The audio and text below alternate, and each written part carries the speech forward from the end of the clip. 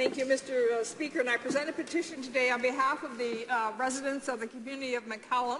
It's an isolated community in the riding of Random Buren St. George's, and they're calling on the government to change its mind with respect to the closure of Canada Post offices. Hear, hear. They're also saying that the reduction of hours makes it really difficult for them to receive mail, but in a lot of cases in rural communities, the post office is the only federal presence that exists and is very much a part of the social fabric and the economy of the community. So they're asking the government to go after Canada Post and to try and work with Canada Post and impress on the corporation not to follow through on their plans to close and reduce the number of hours of operation. Hear, hear.